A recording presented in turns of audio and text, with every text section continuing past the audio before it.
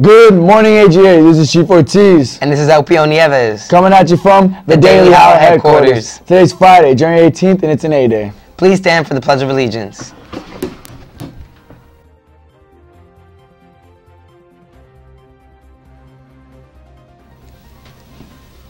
I pledge allegiance to the flag of the United States of America and to the republic for which it stands, one nation, under God, indivisible, with liberty and justice for all.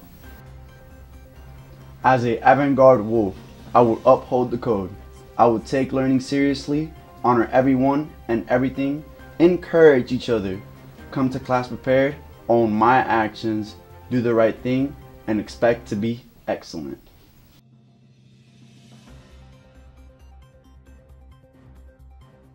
To start the news off, leadership, don't forget we got a camping trip tomorrow, so make sure you guys pack warm. Reporting BDUs at 0800.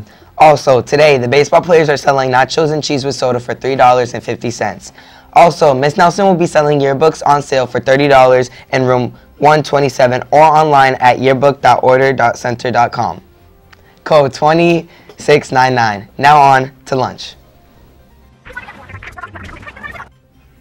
Hi, my name is Samantha Flores. And my name is Francis Aviles. Today is January 18th. And we're going to be having cheese and pepperoni pizza from Cece's, yogurt, cheese, and muffin box, carrots and pears.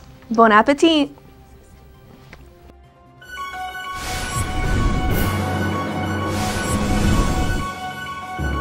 Good morning, everyone. This is AGA meteorologist Omar Vargas. And I'm AGA meteorologist Naomi Perez, coming at you with an even shorter version of our 1-minute news, where we only go over today's weather. Today, it's partly cloudy with a high of 76 degrees. And a low of 53 degrees. Well, that's all. Back to the news station. Don't forget, 11th and 12th graders, there will be a college representative coming to the school on January 31st. So if you're interested, sign up with Ms. Sardinez. Seniors, start counting your money because next week a lot of things are due. To start off with, on February 4th, you have to turn in $50 for a field trip.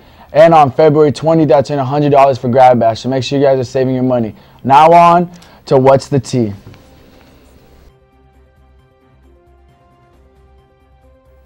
Hey guys, this is Elvin.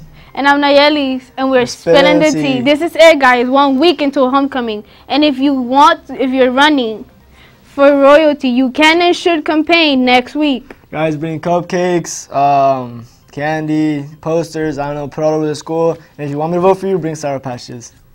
And then votes are going to get completed on homecoming.